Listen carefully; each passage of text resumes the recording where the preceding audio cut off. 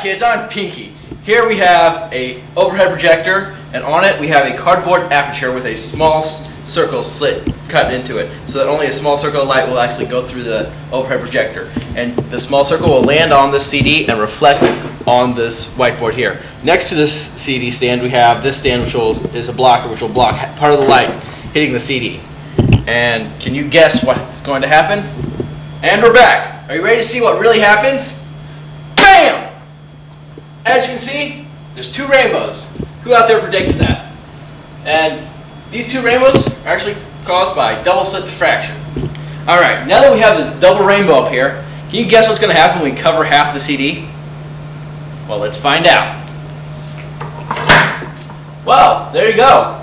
The outer half of the side we covered is gone, but the inner half of the side we didn't cover is gone. What's going on? And now, the brain!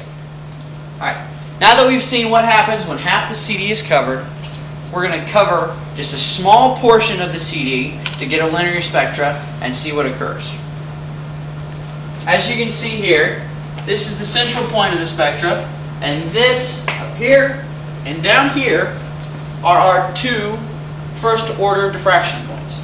In order to attempt to explain what happens when we cover half the CD, we're going to break it down into monochromatic light so we don't have to deal with all the different colors of white light. Again, we're going to cover a small portion of the CD in order to get a linear spectrum. Now, like before, with white light, we're getting a central point and the two first order diffractions.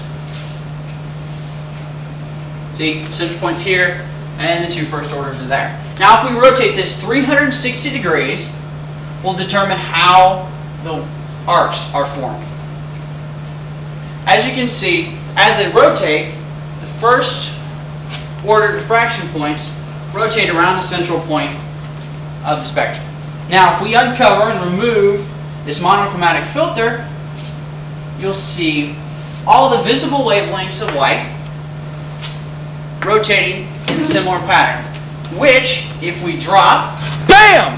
Forms the arc rainbows. Now here's Pinky. I'm back. I finally got the chains off and I'm back to explain science. Alright, here we have the two first order diffractions, and as you can see they make the two rainbows. And you notice here, this color doesn't really look like any color you normally see in a rainbow. Anyone know why? Well, that's because the red light and the violet light, which normally don't meet in a rainbow, come together here and form this color that's normally referred to as magenta.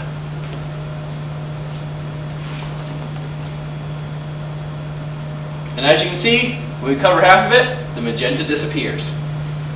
Alright, here we're going to describe double slit diffraction.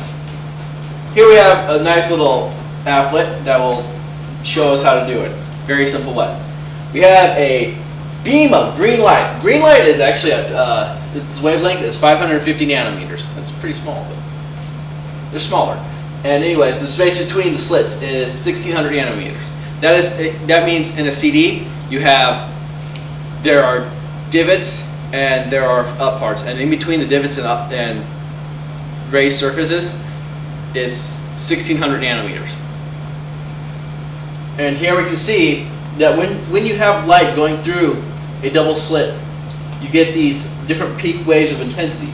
What happens there is when waves go through a double slit, there are constructive and deconstructive waves. Where the intensity is the greatest, that is where the constructive waves fit perfectly. And where it's minimum is when the waves are out of phase with each other and they actually prevent green light from being seen.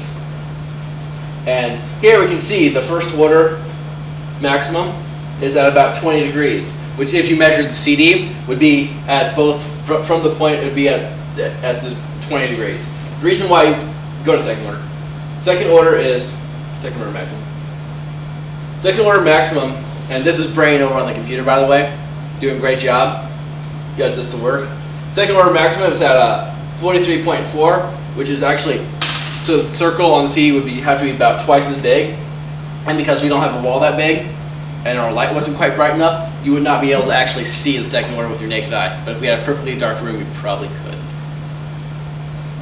And the thing is, when you change the wavelength and you change to a different color, let's say we have red. Well, all of a sudden, because red wavelength is 786 nanometers, the first maximum is at 14 degrees, or 29 degrees, meaning it's further away. And when you slide through the entire scale of the rainbow, just slide it, you can see that the first order maximums change and they move, giving us a rainbow.